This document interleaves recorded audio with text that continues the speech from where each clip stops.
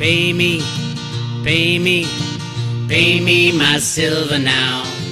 Pay me or go to jail. Pay me my silver Hey, now. Bix Weir, roadrunner.com. I have a silver delivery update. It is December. We always love December. It is a silver delivery month. You know, there are fallacies and misconceptions and I don't know. Some people just think that the COMEX is a freely traded market where, hey, if you need physical silver, let's go onto the COMEX. That's where the price is determined and we can get some physical silver. 99.9%. That's 99.9. I'll add another 9. 99.99% of all trades are banks trading back and forth to each other. They aren't real trades. They aren't done for any specific purpose other than to create fake volume, to move the price one way or the other, and then slosh it back and forth. There's very, very, very, very few, like 0.1% of the people who are on the COMEX actually have a desire to take delivery of their COMEX silver. Everybody else is a bank, and they take delivery 1 month, and then they give it back the next month, and then they shift it in and out of warehouses. The real action, as Ted Butler has pointed out, is on SLV. If you have 50,000 shares, theoretically, you can take delivery. In actuality, what happens is if you ask to take delivery from someone like JP Morgan, they will close your accounts. That's exactly what they did to me. And I was just floating the idea. I didn't have enough money to do it, but I was like, okay, they were trying to get my business because I had a bank account at JP Morgan. This is JP Morgan, by the way. And I said, hey, I'll give you my business if I buy SLV shares. And the broker's like, yeah, we do that. I said, okay, I want to take delivery if I buy 50,000. I was thinking get a bunch of people and get 50,000 shares. I want to take delivery. And he's like, you can't do that. I said, well, yeah, you can, and people do it, and it's in the prospectus, and you know, you're in charge of the inventory. You know all that silver's there. He goes, let me check on it. 2 days later, they shut down all my accounts. No explanation, no excuse. That's what we're fighting, my friends. If you want physical silver, call up Andy Scheckman at Miles Franklin. Send him an email, Andy, A-N-D-Y, at milesfranklin.com. Now's a great time. Although I think silver could easily go farther down, because here's what happened last time it was the delivery month, was last March.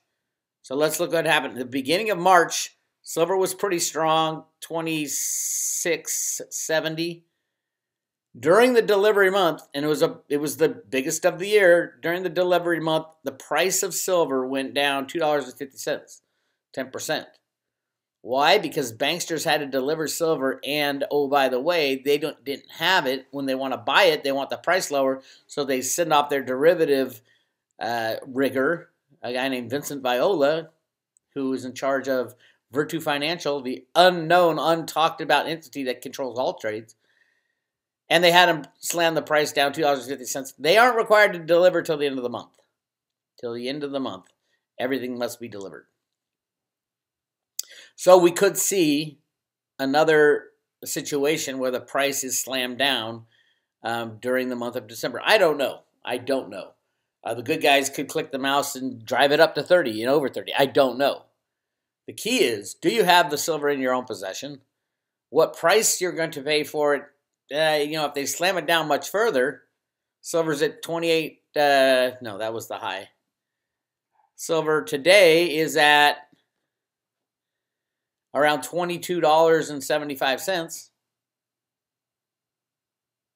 You're going to pay $4 or $5 for a premium.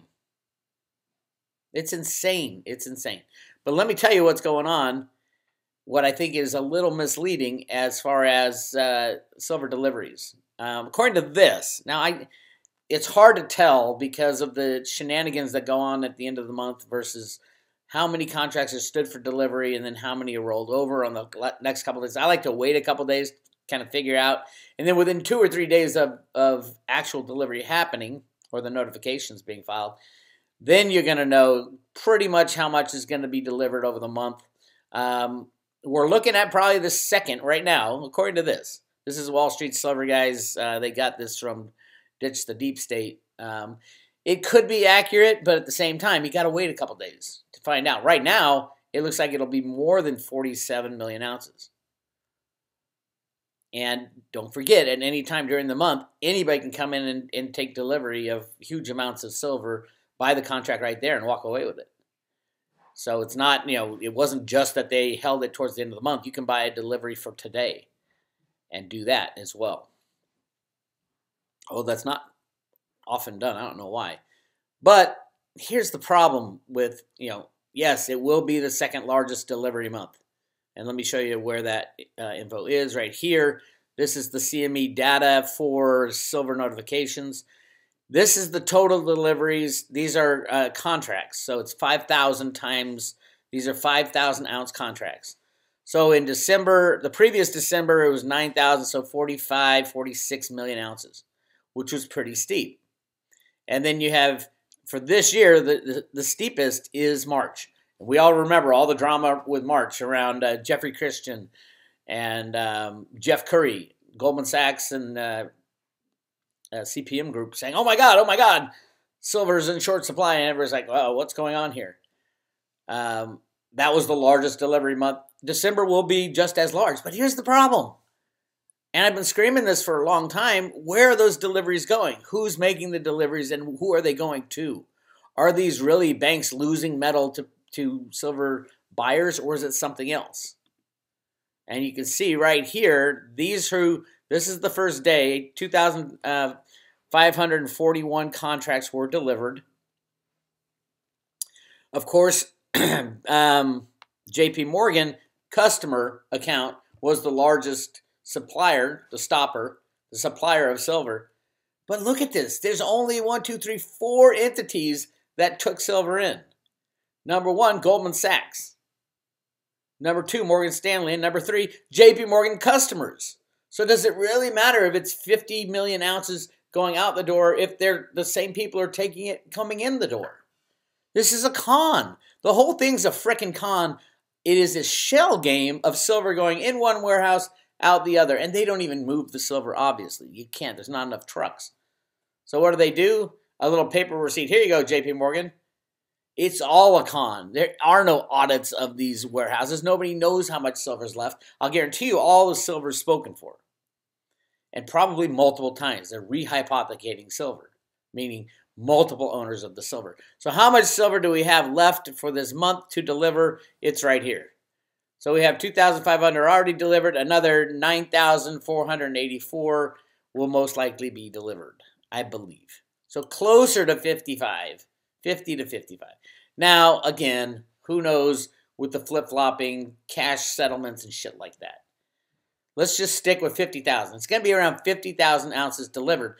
But what does it matter if it's going from in one door and out the other? Look at the history of these assholes.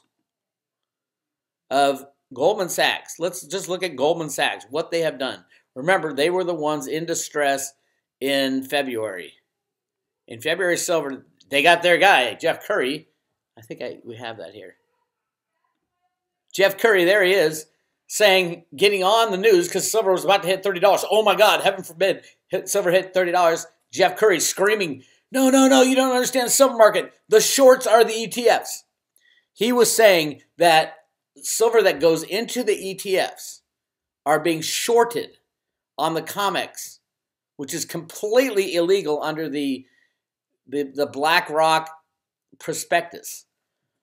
No, it's either a lie, which I don't even think it's a lie. I think it's an excuse they give to the naked shorts. And Goldman obviously was the naked short. That's why they had to throw him on the halftime report at CNBC. Criminals. These guys are criminals. But look, so he was screaming and yelling, no, don't buy silver. And look what Goldman had to do back then, which is right here. They had to pony up 2,900 contracts, about 15 million ounces. No wonder he was freaking out. That's the other guy who was freaking out. He was freaking out because they had to pay up the silver.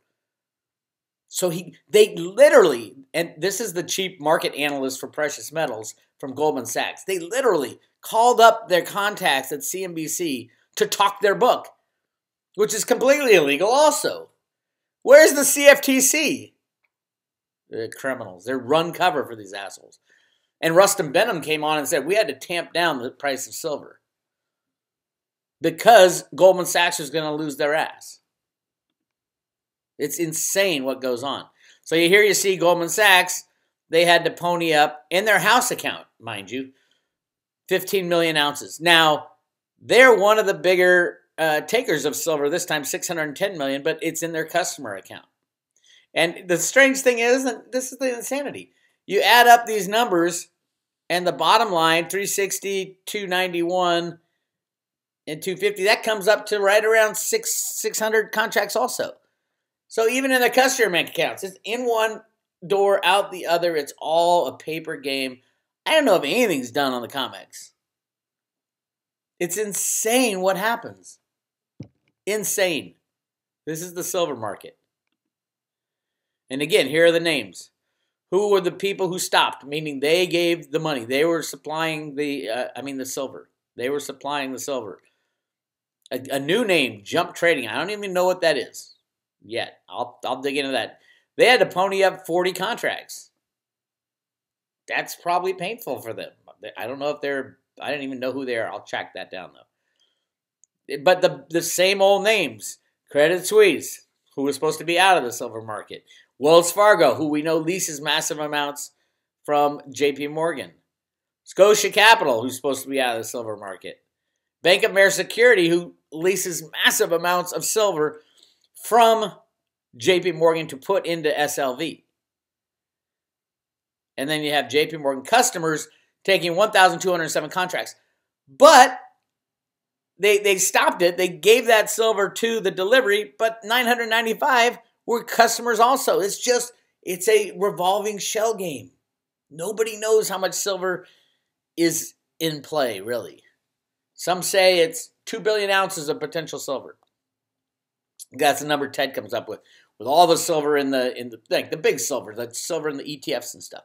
Some people say 6 billion ounces, which means all of the silver that collectors have and the silverware and fillings and everything else, probably around 6 billion ounces is available. And the rest of the 60 billion ounces that's been mined in human history, supposedly, is gone, is shredded into little tiny pieces, is thrown away, has been lost. You drop a dime, a silver dime, drop a dime before 1965, and poof, that silver is gone forever because you won't find it. Some lucky guy will find it in 10 years and say, oh, I had $1 million worth of silver in my hand with a dime. So it's a shell game. It's a Ponzi scheme. It's a shell game. Who allowed bankers who have the license to print money for free to be the largest, take up 99% of the trades in commodities? Hello, America, you dumb mother pluckers. We did it to ourselves. So that's where we are right now. Again, I want to call your attention to that time, March time frame. Jeff Curry out there, Jeffrey Christian out there. This is a quote from Jeffrey Christian. Silver price manipulation is okay if rigged down so a dealer's customers can buy cheap silver. That is a direct quote from this two-paid idiot. I can call him that because he's called me worse. He's just not smart. And he's beyond criminal.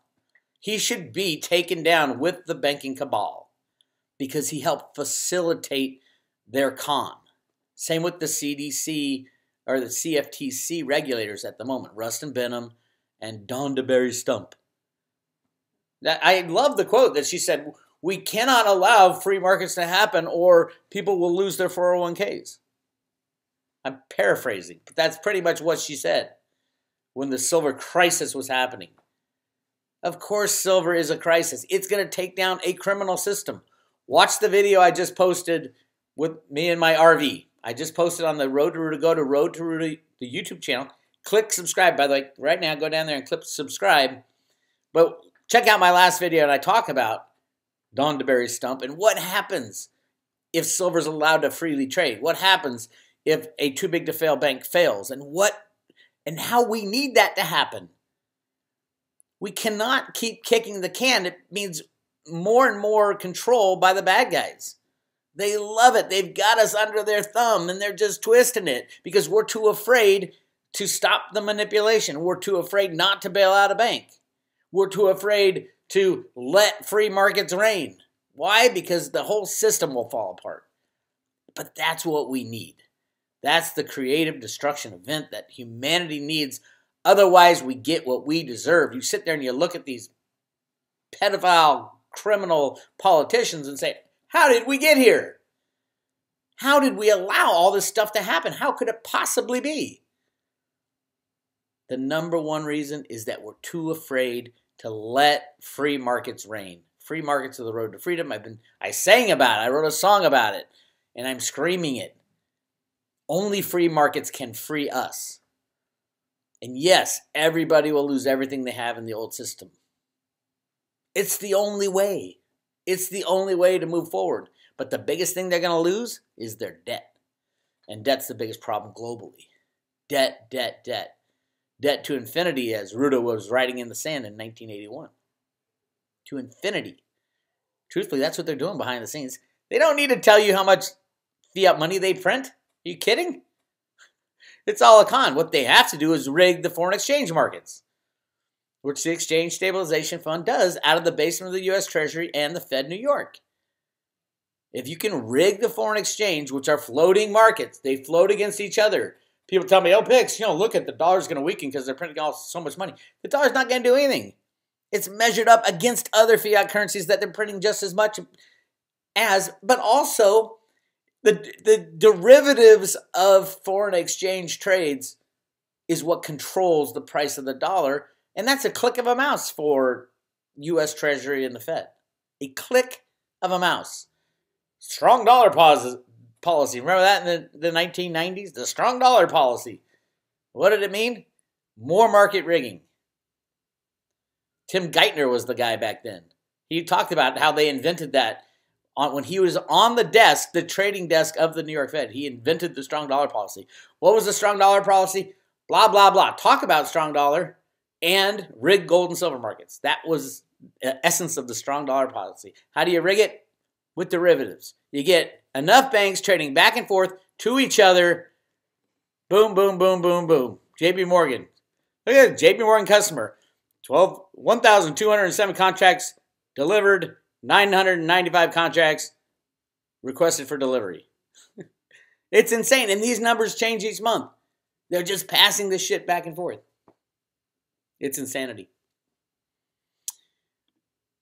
Again, big news, big news. Today's the last day for the sweepstakes. Last day.